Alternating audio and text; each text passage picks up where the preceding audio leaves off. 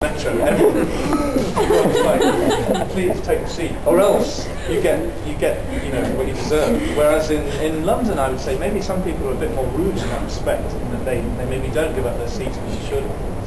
So I would say that's one thing I noticed: respect for the barbershop.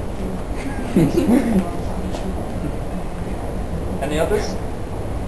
What would you recommend to your best friend when you first come to Moscow? The first thing to do and never do in Moscow? Well, obviously everyone that comes out from England says, I want to see Red Square, I want to see Lenin, I want to see Kremlin.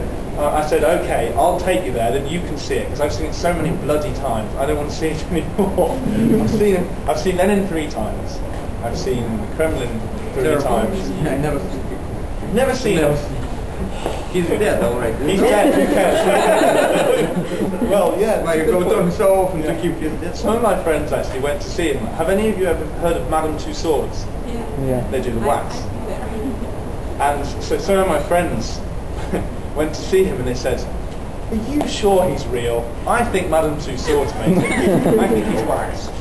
So I don't know, maybe. But yeah, so they obviously want to see those places. I would actually say, again, Park Popiedy is a great place to learn about. You learn a lot about why Russia's like it is when you see places like that. When you see things that. There's one thing that I always try and say as a student of history is this: I get into a lot of arguments with Americans when they. This is to do with the question, who won the war? And the Americans, maybe it's not their fault, it's their culture, it's Hollywood, Everything they see tells them, America won the war,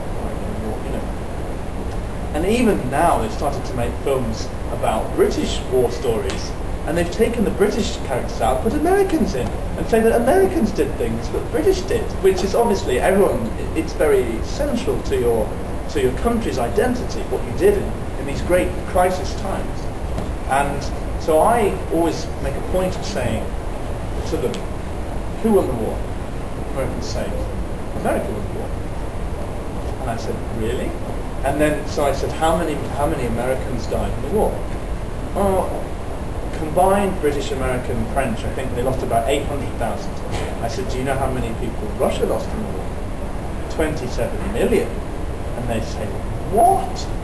And then they start to realise that actually, if it wasn't for what the sacrifice Russia did, America wouldn't have had anywhere like the same chance it had to do what it did.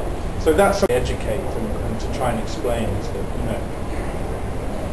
that, Hitler was an enemy of all three. And it's amazing how many, particularly Americans, don't even know. A lot of them don't even know Russia fought in the war. And I was just shocked when they didn't know that. So yeah, something I always try and make sure I tell them what it's really like. So yes, I would say Park Popiedy for that reason, and I would also say, I don't know, some of the bars and clubs they've got to drink vodka when they come out here. They have to experience it.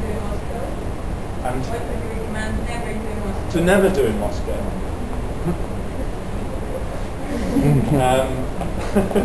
Never drink with a tramp. Never try and take on a pack of dogs.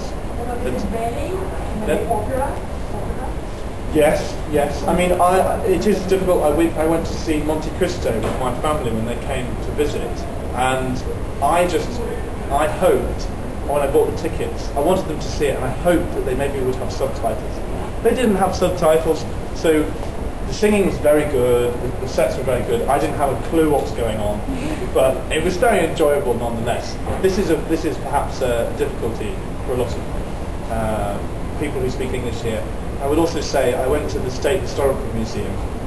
I enjoy museums, but there's very little in English, so it's very difficult to know what's going on. Which is perhaps something that can be quite easily fixed, I think. But maybe for those reasons, I'd say some of the museums aren't so good to go to. But apart from that, I wouldn't say there's too much that I would say don't go to. Yes, I have. Don't use any Russian circus is knowledge of amazing. Yeah, amazing they are.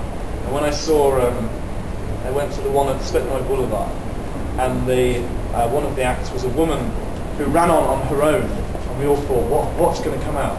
And then running behind her were 20 cats. She ran out with 20 cats and made them do all tricks.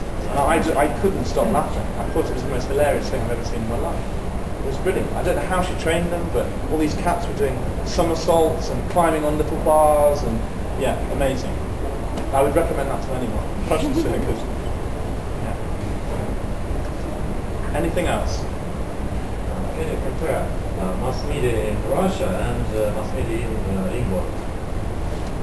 The television, the newspapers, etc. Yeah.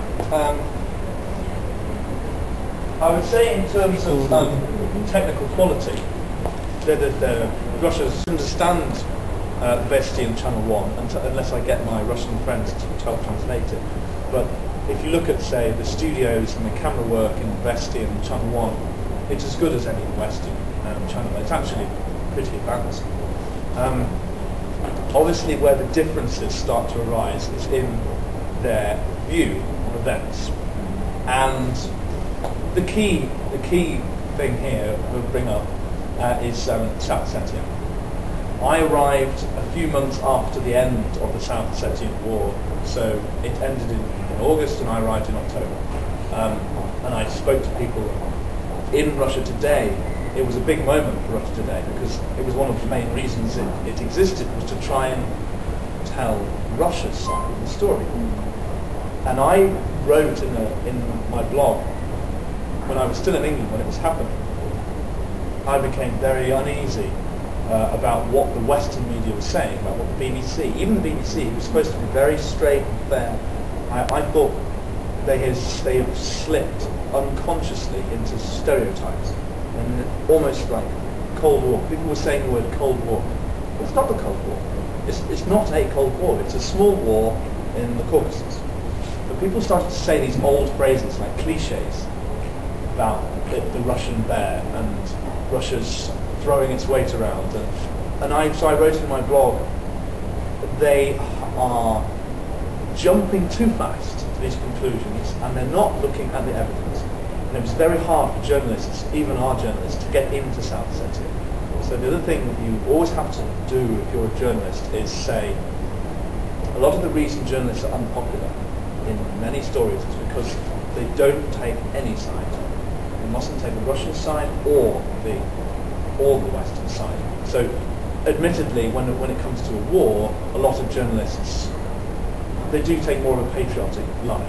So it's understandable to see that, but the best way is to try and just stick to the facts. And the facts were very difficult to find out for a while. So, but it turns out that Russia was right, Russia Today was right, BBC, CNN, Fox News were wrong. And they cooked up the story that Russia had been waiting for the chance to attack Georgia. It was a lie. It's not true. Saakashvili started the war, and the facts are the facts. You know, he had his reasons why he wanted to do it. That's the story. And so that's a key comparator between the Western media and the Russian media. And obviously, in different stories, there's similar problems with